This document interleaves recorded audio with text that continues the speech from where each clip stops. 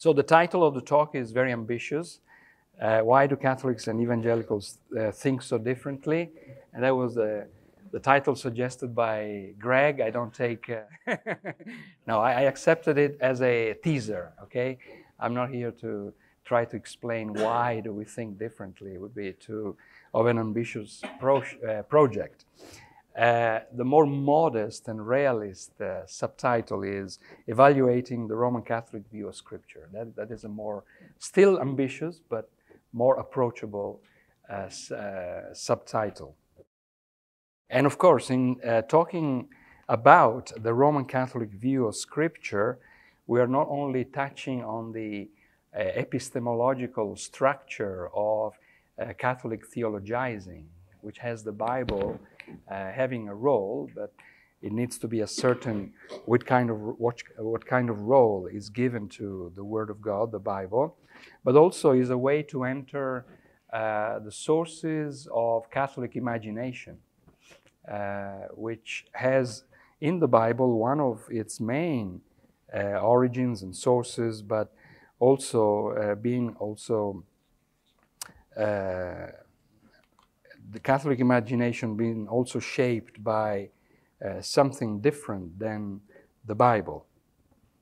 And so it's a good way of introducing even larger strands or topics with regards to Roman Catholic theology as a whole.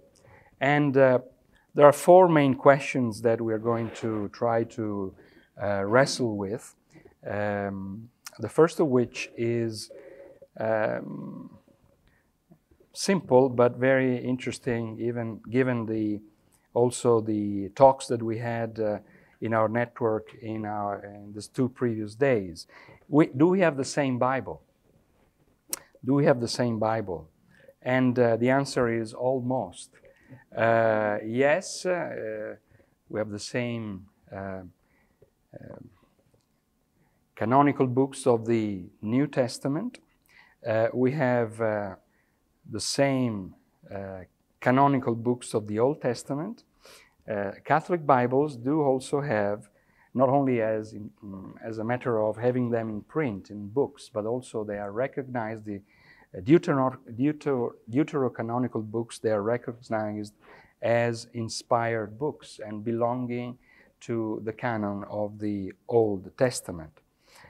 And so the answer is yes and no. Yes, to a larger extent, but not completely overlapping Bibles. I'm not going into historical details about how it came for the Catholic Church to decide to include the deuterocanonical books in the canon of the Old Testament, but the point in this talk is just to remember the ideological import of that decision, not going through the exegetical, historical, ecclesiastical discussions around it, but it was in the context of the Council of Trent. It was one of the main decisions of the Council of Trent in 1546. And in order to support and reinforce the reproposition, reiteration, and reinforcement of the Catholic view of the Bible and its relationship with the magisterium of the Church, the ideological point that was made in reopening the canon of the Old Testament was to underline a theological point, and I would say an ideological point, that is the authority of the Church to reopen, to master, to own, to enlarge the canon of Scripture. As the Church rejected the Scripture alone principle of the Reformers, it did not only rejected it theologically, thematically, but it also wanted to reinforce the point by showing that the Church had the authority to reopen a decision that it had previously made, as a matter of showing the power of the Church to own and to master and to possess the canon, in order to show that it was not the canon that had to be, was recognized by the Church, and the Church only having a receptive role in receiving the inspired books, but the Church having had an active role in actually determining the canon in its ancient outlook, and now having the same authority to reopen the discussion to the point of expanding the list. That's the whole point I want to make here, not going back to the discussions there. It was an ideological decision in the context of the controversy, rejecting the scripture alone principle and showing, not only in theory, but in practice, that the Church not only spoke about its own authority over Scripture, but it also was able and free to reopen the very canon of the Old Testament. In terms of contents, of course, the deuterocanonical books, they are, especially First Maccabees, is used to support in Catholic Catechism. If you look at the section on purgatory, you find references there on First Maccabees chapter 12, pointing, according to Catholic interpretation, to an inference projecting, previewing the doctrine of purgatory. That is the idea that after death, before entering heaven, there is a time of purification where something can be done in order to speed the time of the souls waiting to be admitted into heavens by the living church through its sacrifices and acts of worship and acts of prayer. It is possible to impact what happens after death in order to speed the process, the time of purification. That's the only doctrinal important use in the context of Protestant Catholic controversy in which especially First Maccabees is used to support a specific medieval Roman Catholic doctrine. The same encouragement to read it, well, of course, it's an historical question, and as a result of the Council of Trent and the prohibition for the laity to read and even possess copies of the Bible in the vernacular languages, of course, the Catholic Church didn't encourage the laity to have access to the Bible in the national vernacular languages of the Europe of the day. And so it has created a widespread sense of fear for the private reading of Scripture, and it has created a culture that has not insisted on the need for individual Catholics or even lay Catholics to take the responsibility to read the Bible in their private life. The Bible was supposed to be mediated by the liturgical practices of the Church, and the laity was considered to be the recipients of what the Church in its institutional hierarchical outlook would then transmit. So it was a further mediated, receptive action, not only from the book to the people, from the book to the persons, but from the book through the further mediation of the institutional church, then to the people. And in majority Catholic cultures, this has meant that for centuries after the Council of Trent, Bible literacy decreased significantly, and the access to the Bible was then mediated through other senses, other practices such as the arts or the liturgy or other ways to forge Catholic imagination. It was only at at Vatican II, 70 years ago, that the Catholic Church changed its stance towards the circulation of translations of the Bible in the vernacular languages and the freedom given to access them, read them, and make use of them. And so that has been a positive outcome of the Second Vatican Council, which has, in a sense, freed the Catholic laity to begin or to initiate a new phase in their engagement with the Bible. And 8 years ago, there was also a manual, a handbook written on how to preach the Bible in the context of Catholic liturgy.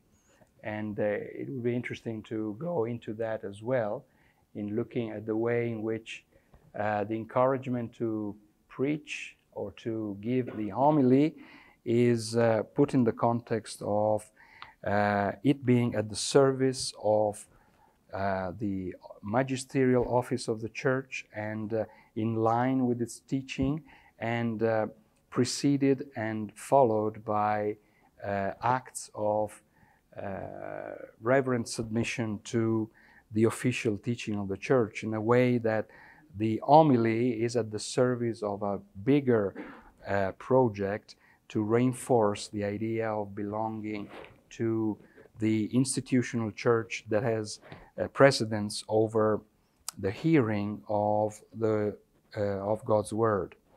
And then we move on to the question whether or not we have the same high view of Scripture.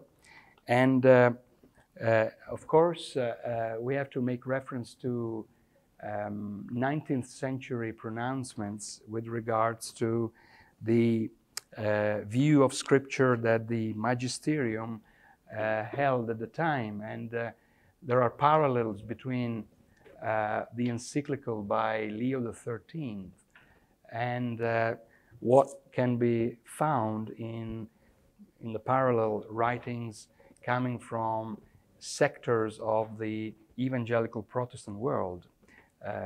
We may make reference to the old Princetonians dealing with the doctrine of Scripture, and Leo XIII had similar concerns with regards to liberal approaches to Scripture, and in order to reject them, question them, that encyclical restated the view of the Catholic Church with regards to the inspiration of the biblical books, their infallibility, and even their inerrancy. So there is a high view of the Bible presented, defended in the 1893 Providentissum Deus encyclical by Leo XIII. The issue there is that while the inspiration of the books is reaffirmed, what is different with regards to Protestant accounts of the same doctrine is the absence of any reference to the finality of the Bible, the sufficiency of the biblical books and the Bible as a whole. It is inspired, it is authoritative to a certain extent, it is inherent, but it is not sufficient, final. It is not considered as the ultimate, finalized Word of God. That is where, although there are some overlaps, there are, of course, some differences, significant differences with regards to a Protestant account of the same doctrine. 50 years later, in the middle of the 20th century, that strong rejection of liberal readings, higher critical approaches to Scripture were relaxed in the encyclical Divino Afflante Spiritu. Critical methods began to welcome into Catholic exegesis, and a more nuanced evaluation of liberal critical approaches to Scripture was then prevented. That was the window through which what was previously rejected began to be progressively accepted.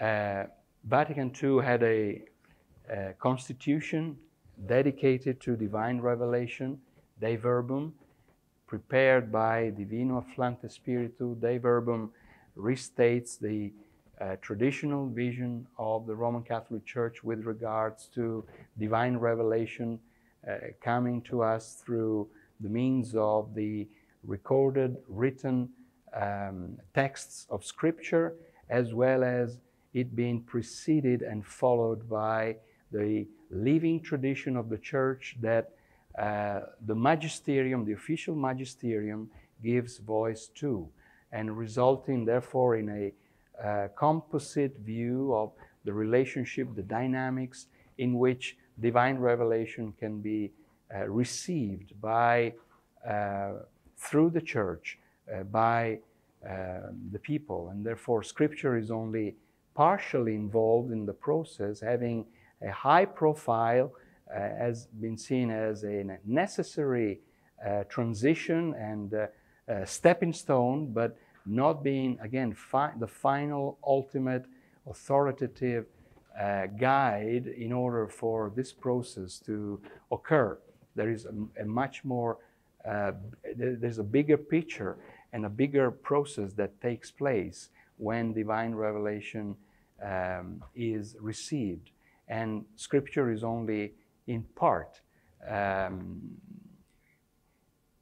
has only a partial role in being part of a much larger process. But that is, you know, the Dei Verbum restating or reiterating this triangular interplay between tradition, Scripture, and the magisterium, always going together, not being clear, being distinguished, but never to be separated. And the idea that Scripture contains revelation, so this language of containing rather than being associated with in a more in a fuller way. There is a discrepancy between what revelation is and what Scripture is. There is a difference there. It is not from sacred Scripture alone that the Church draws her certainty. So it's about epistemological authority, epistemological certainty.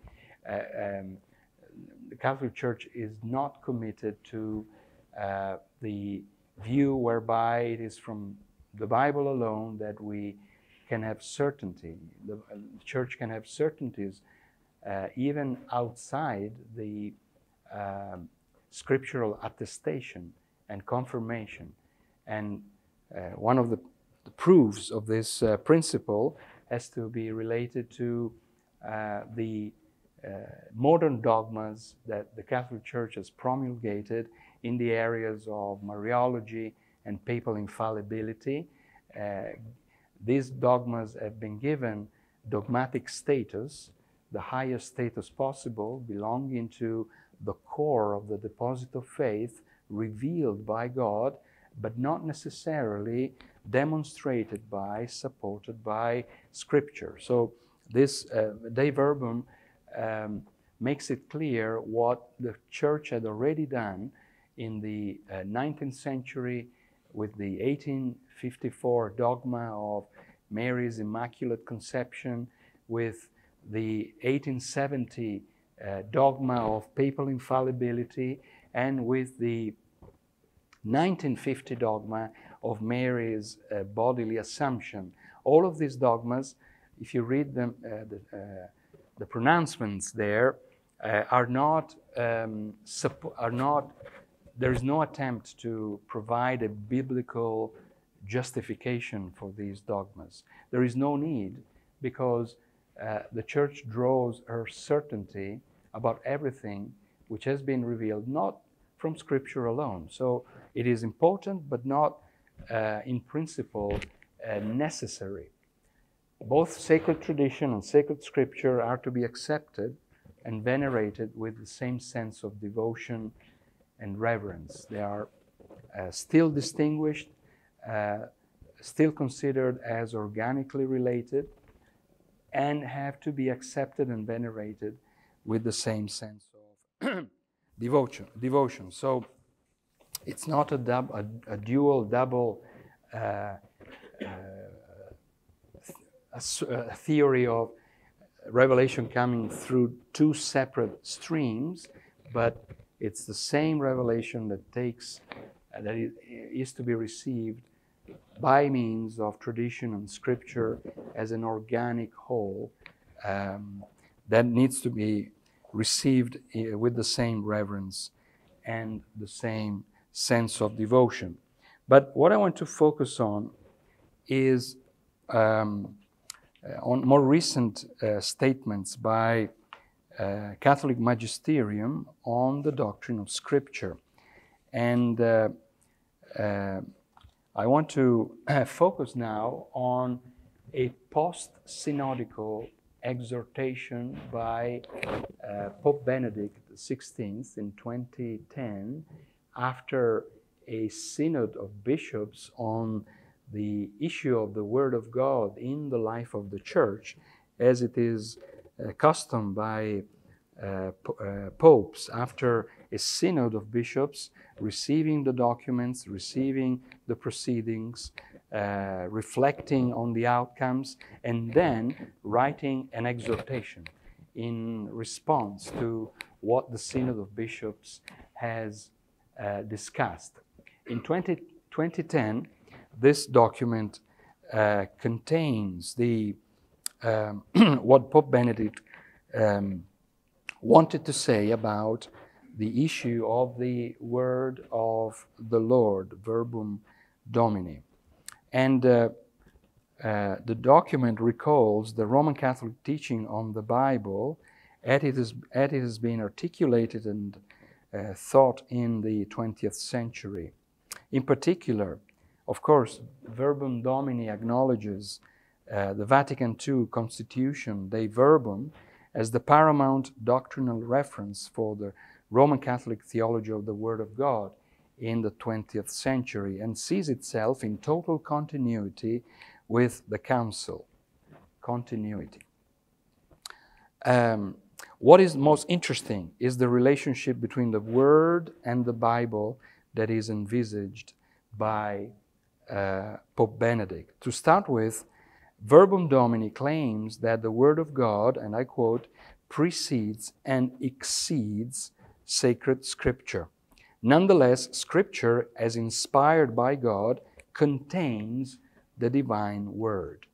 So there is a sense that the Word is something that comes prior and something that goes further than the written Word of God, and therefore the Word is only contained in the Bible, but needs to be considered as a much wider reality.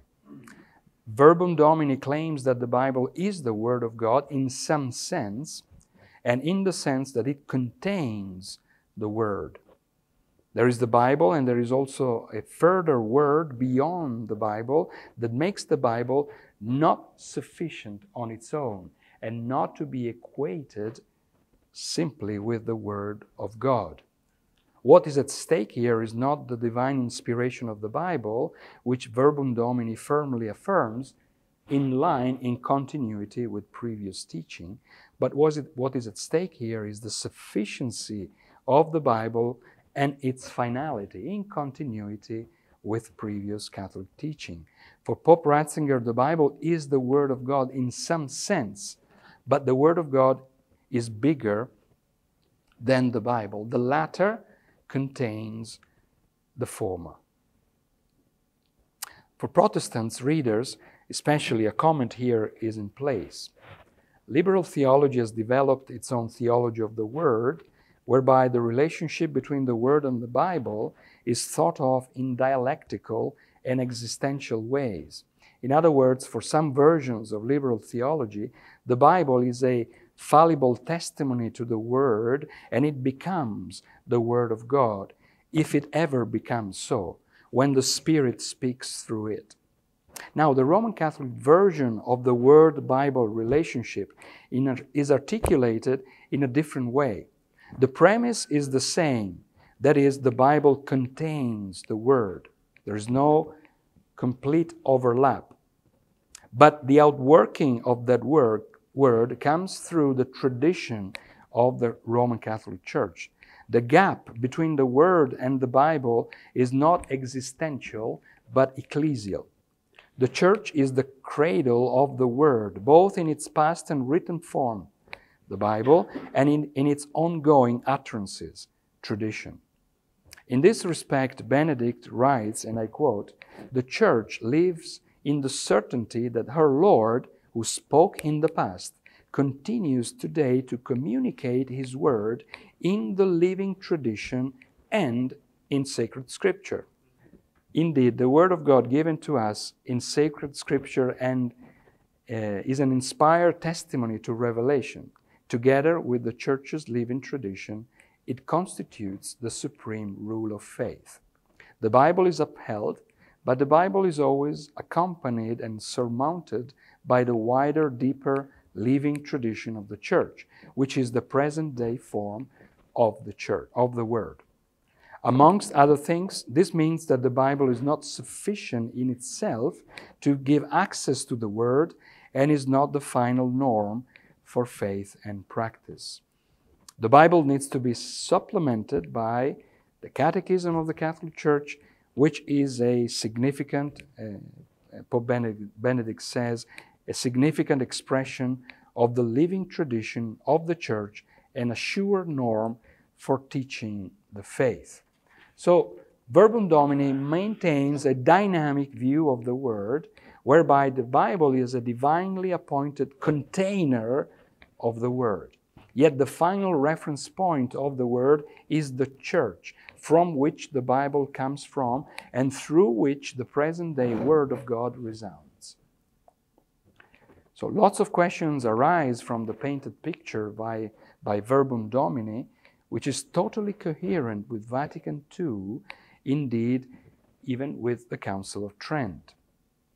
Since Verbum Domini is not a systematic treatise, but rather a written exhortation, only few points are dealt with in terms of explaining how the Roman Church relates to the Word. Firstly, the role of private revelation. For example, Marian visions and ongoing revelations accredited by the Roman Catholic Church. Besides the Bible, these private revelation, and I quote Benedict, they introduce new emphases and give rise to new forms of piety or deepen older ones.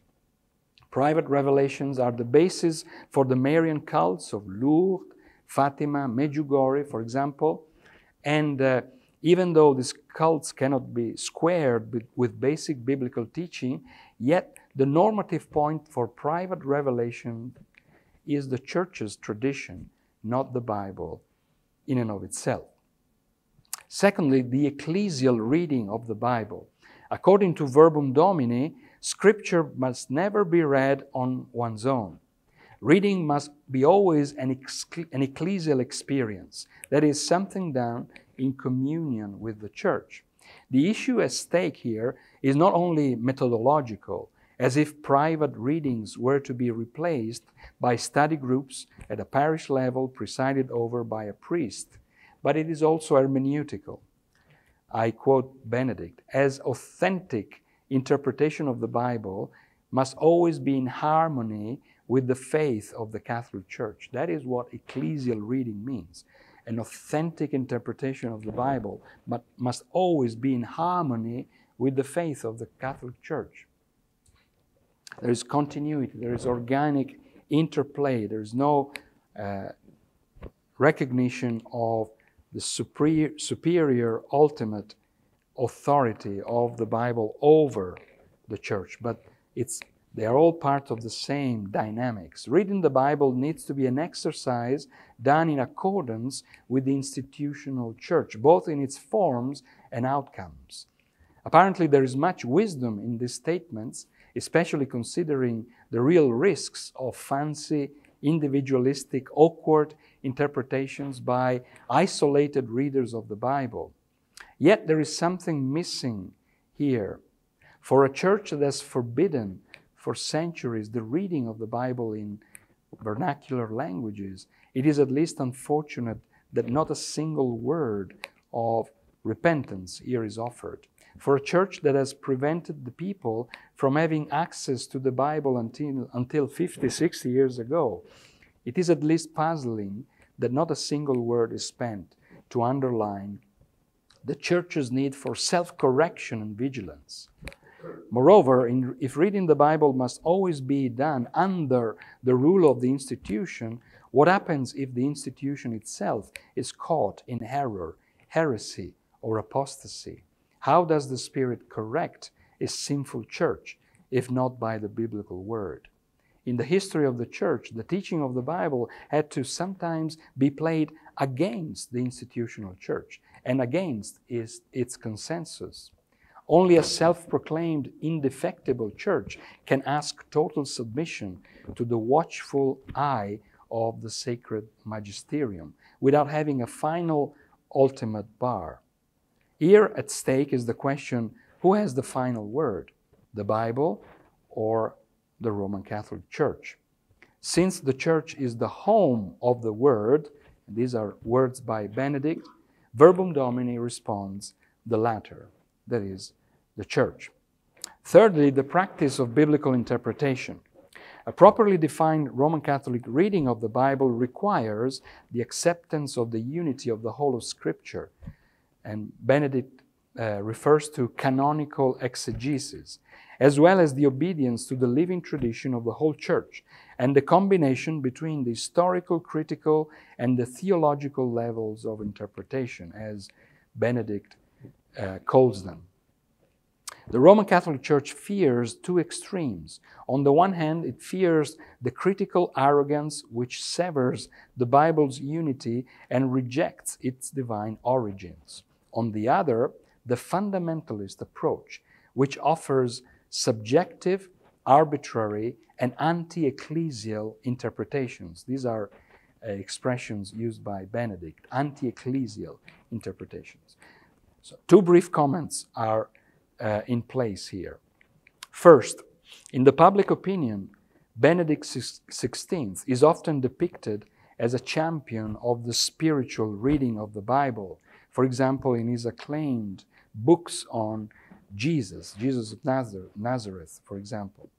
Yet Verbum Domini readily acknowledges the benefits of historical critical methods, while rejecting their extreme claims when they are contrary to theological considerations. Though not himself a liberal, Ratzinger does not belong to the same typology of biblical conservative scholarship that can be found in evangelical circles. Any simplistic overlap muddles the waters here. Second, fundamentalism is not defined in any way, yet it is the recipient of strong criticism. No reference to fundamentalist literature is offered, but instead negative statements are made as far as the dictation theory is concerned, or the lack of appreciation of biblical language as being conditioned by times and cultures. So there is a kind of a straw man depicted there. A fundamentalist, the bad guys, but they're never given a reference or there's no attempt at defining what fundamentalism is all about. The impression is that Verbum Domini here plays against a kind of a straw man. Fourthly and finally, the liturgical context of a proper approach to Scripture.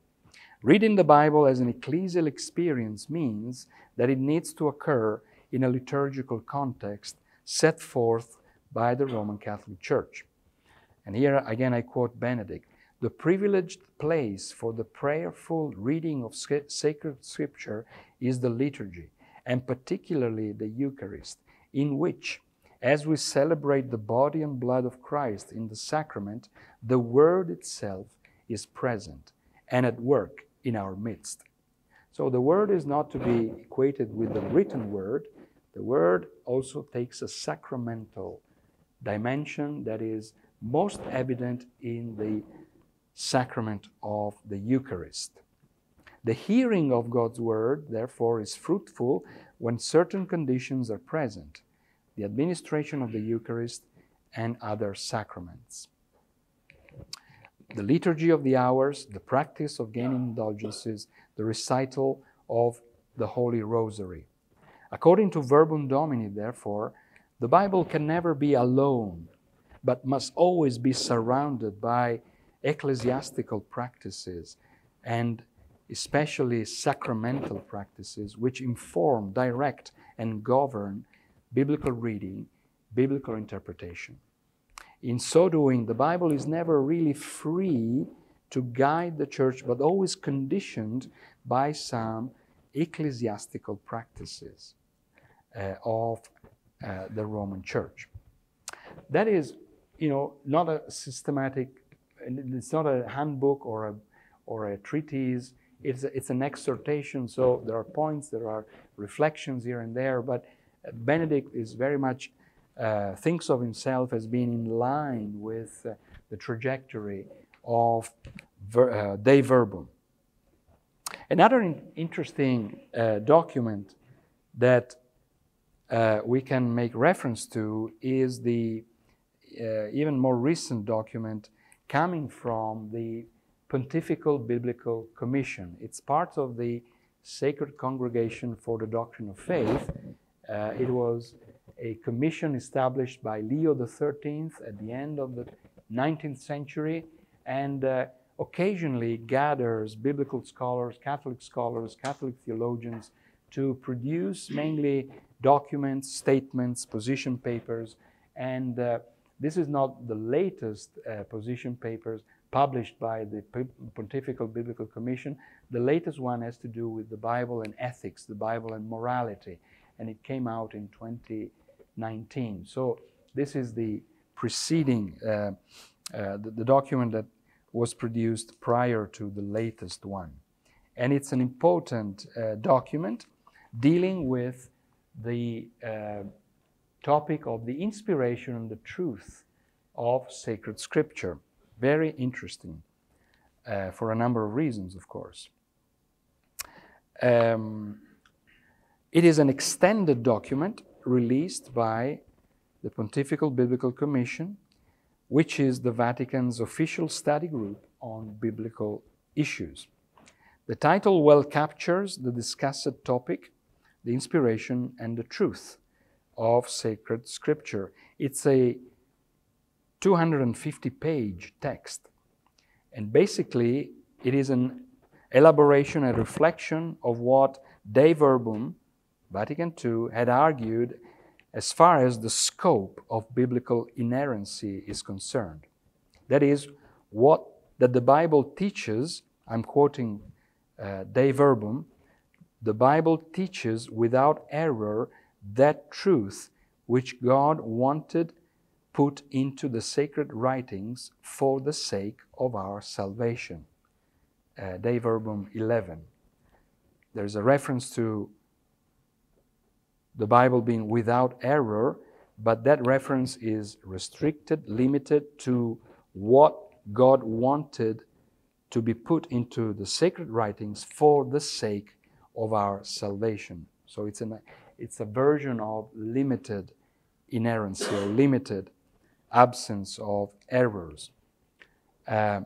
What is then the significance of relating inerrancy to this for the sake of our salvation?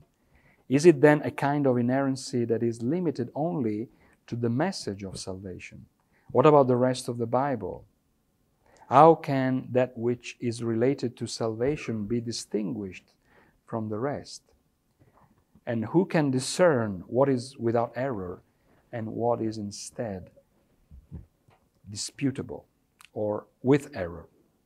Roman Catholic theology has been discussing these issues since Vatican II, and the Pontifical Biblical Commission has now entered this very important debate. The document attempts to reaffirm and expand on what Dei Verbum highlights. The truth of the Bible is affirmed, but is related to the project of salvation, or the salvific plan, or again, our salvation.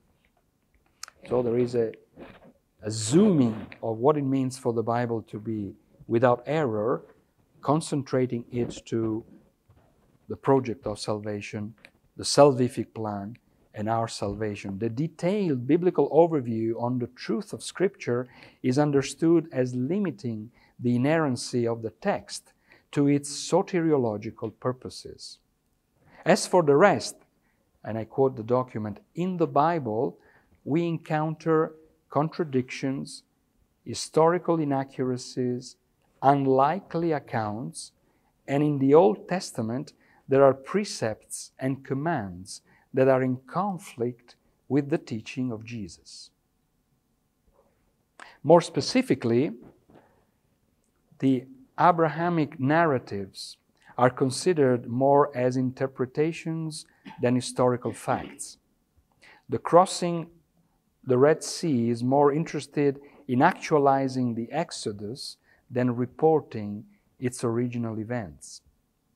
Most of the book of Joshua has little historical value, and Jonah's story is an imagery account. In the New Testament, the reference to the earthquake in the Passions narratives is a literary motif, rather than a historical report. More generally, the Gospels have a normative value in affirming Jesus' identity, but their historical references have a subordinate function. In other words, the theology of the Gospel is valid, but their historical reliability is less important. How the two aspects can be neatly distinguished is not explained. In the end, the truth of the Bible is restricted to what it says about salvation. Another section of the document deals with the ethical and social issues raised by the alleged truth of the Bible. That is the theme, for example, the theme of violence and the place of women. The hard and offensive texts of Scripture, for example, the conquest narratives and imprecatory psalms, are not read in Catholic services due to pastoral sensitivity. So there is a reference to the fact that in the liturgical calendar, in the plan of Bible readings, these sections are not included in the plan for pastoral sensitivity. According to the document, how can they be the Word of God is difficult to say. Again, the standard criterion to discern the inerrancy of the text is, I quote, to look at what it says about God and man's salvation, leaving the rest to the historical critical readings and cultural sensibilities of the time. In a telling final statement, the document says, and I quote, that the goal of the truth of Scripture is the salvation of believers. The implication is that the Bible says beyond, what the Bible says beyond salvation, however defined, is not to be taken as necessarily true in the same sense. What about the role of the Church then in this matter? Since the truth of the Bible is not plenary, but needs to be discerned according to its salvific purpose, it is the Church that mediates the acceptance and the proclamation of the truth of sacred Scripture. And we go back to the interplay between tradition, Scripture, and the magisterium. It is the Church, the Roman Catholic Church, that selects and limits what is the truth of Scripture. According to the document, then the Bible is true as far as its message of salvation is concerned and as far as higher criticism dictates. Ultimately, it is the Church that defines the truth of Scripture and rules over it.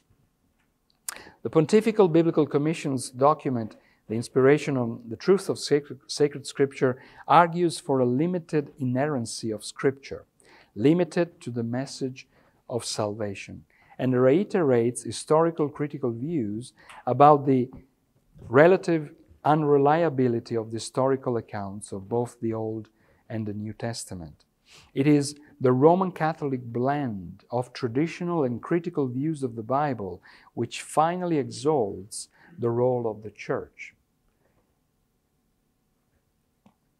In liberal accounts of critical views of the Bible, there is the place of the conscience, the place of culture, the place of mainstream cultural trends that have the final say. In the Catholic accounts, it is the Church that fills the gap. The Bible is not inerrant in its full sense, and the gaps are filled by what the Church establishes when it comes to the message of the Bible. So there are parallel or overlaps with liberal accounts, but there are differences when it comes to how then the gap is filled. It is the Church that fills it up. While rejoicing for some fruits of the biblical renewal that is taking place in Roman Catholicism, especially after Vatican II, and with regards with encouragement to all to read the Scriptures, the battle for the truth of Scripture still is with us. In no way has Rome come closer to the Scripture alone principle, that is, the obedience to the self-attesting Word of God written that truly witnesses to the person and work of Jesus Christ. Roman Catholicism has a nuanced position and a relaxed position with regards to inerrancy and the truthfulness of the Bible. That leads us to the final question. Do we have the same interpretation of the Bible? Do we have the same Bible? Yes and no. Do we have the same encouragement to read it? Yes and no. Do we have the same high view of Scripture? No and yes. Do we have the same interpretation of the Bible? Again, it's a mixed answer. Because it rejects the Scripture alone principle, that has consequences on the way in which the Bible then is read, interpreted, received, and accepted. What is at stake there is the interplay between tradition, Scripture, and magisterium that not only provides the epistemological framework, but also the hermeneutical grid for the Bible to be read. And a case study in the ways in which biblical interpretation takes place in Roman Catholic theology could be developed in analyzing how the modern Mariological dogmas were promulgated as dogmas in recent decades and centuries in parallel with clear biblical teaching and without biblical support, and as a test case of the way in which the interpretation of the Bible takes place in Catholic theology.